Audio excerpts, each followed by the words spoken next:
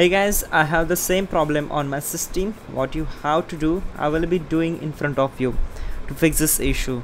So in the first step, we have to just right click here on the start icon, then click on settings. You can also search for it, just type your settings, then click here to open it.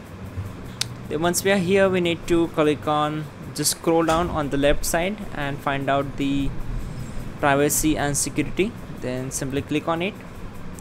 Then once we are here, we need to just scroll down and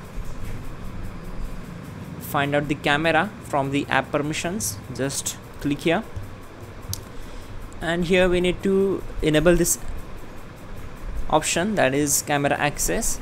So just enable it. After that, we have to enable this option, the second one, let apps access your camera. So enable it. Once we are here, then we need to find out the particular software or the application the camera is going to be used.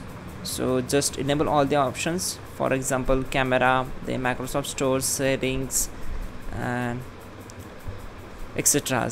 After that, we need to enable this one, let desktop apps access your camera. So enable it. After that, just close this window and go here, restart the system. That's it guys, your problem will be solved and you're good to go. Don't forget to like the video and please do subscribe the channel.